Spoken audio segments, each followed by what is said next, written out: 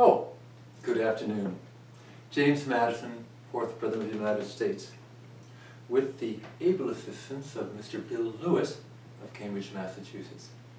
It is a pleasure and an honor to be here with you. I know that these are difficult times for you. You have the epidemic that's happening.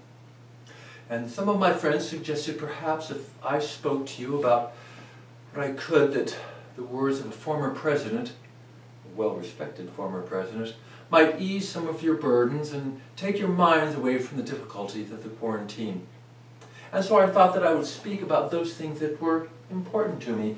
My friends, George Washington, Thomas Jefferson, Alexander Hamilton, my bête noire, Patrick Henry, my wife, Dolly Madison, the most beautiful, most intelligent woman the world has ever seen, my valet, Paul Jennings.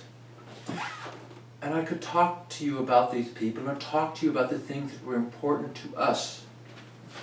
The Constitution, the Federalist that Hamilton and I worked on together.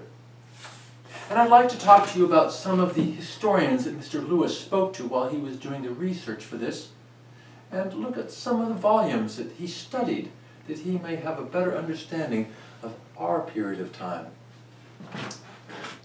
These are some of the most important historical books about Madison and the people most important to him, including an entire encyclopedia devoted to President Madison.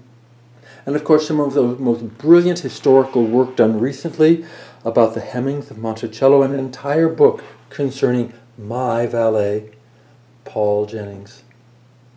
And of course, my wife, the most brilliant and intelligent woman the world has ever seen.